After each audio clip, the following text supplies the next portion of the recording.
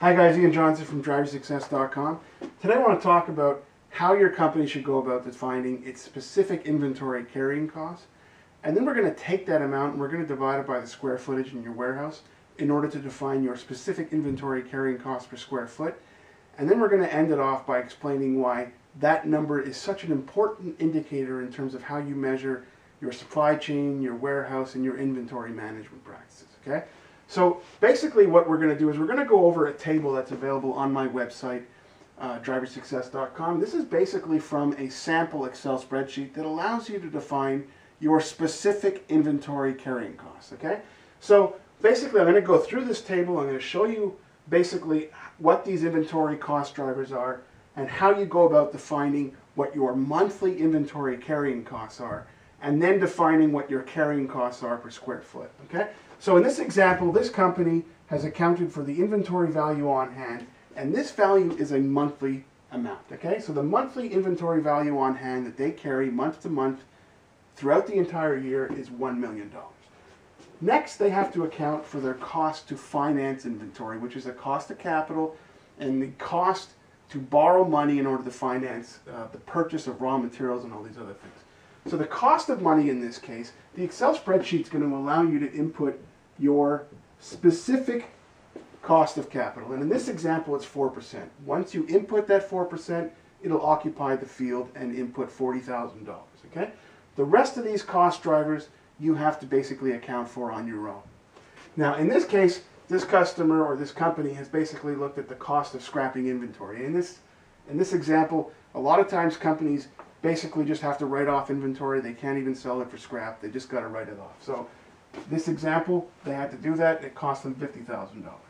Cost of electricity and miscellaneous warehouse costs, a lot of times that pertains to temperature control based on the type of products you're holding. The cost of damage, the longer you hold products in your warehouse, the more likely they become damaged.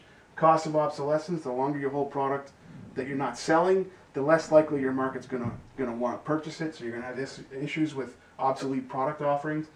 And then you got pilferage, which just amounts to theft. That's a big issue with business to consumer markets.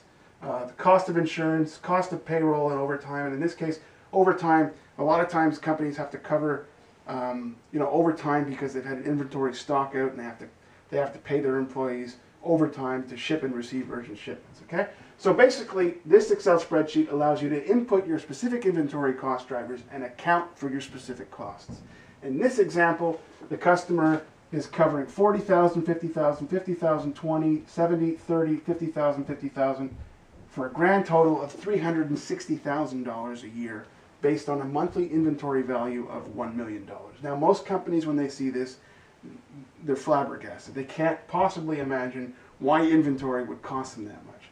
But this amount has to be divided by the 12 months in a year. And when you do that, you come out to the standard that is applied to the inventory value on hand on a monthly basis. Okay? And in this case, monthly inventory carrying costs are on average 2 to 3% of the inventory value on hand. Okay? So it's common for companies to apply 2 to 3% to the inventory value on hand as a cost to carry that inventory. Now, the reason why you got to determine your specific inventory carrying cost is because you may be closer to this 2, or you may be closer to this 3, or you may be even way above 3. But it's important to understand what your specific cost drivers are. So how do you turn this into a carrying cost per square foot?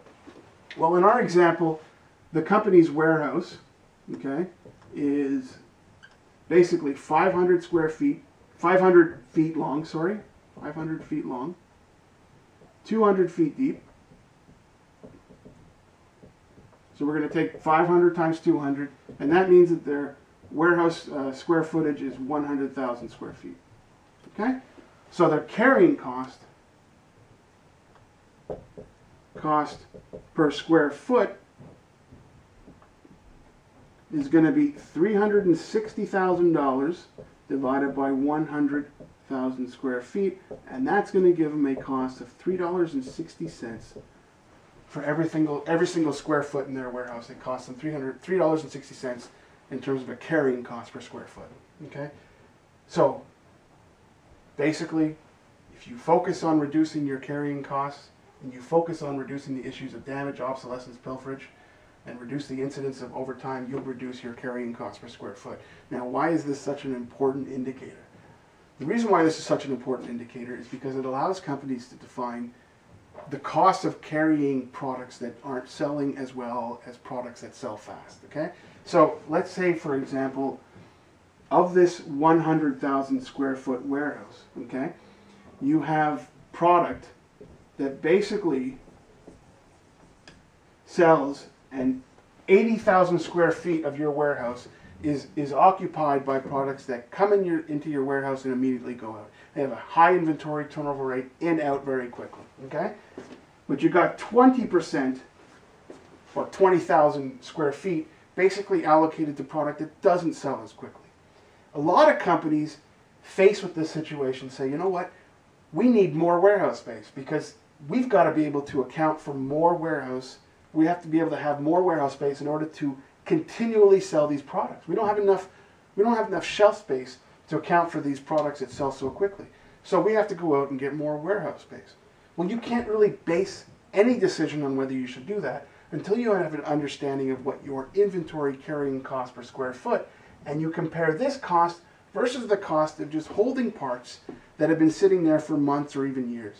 So your carrying cost per square foot allows you to basically define not only your cost of carrying inventory, but the cost of carrying inventory for products that sell quickly versus products that take longer to sell, okay? And it allows you to make a decision based on whether or not you should go ahead and get another warehouse to account for the products that are quickly selling immediately, that type of thing, okay?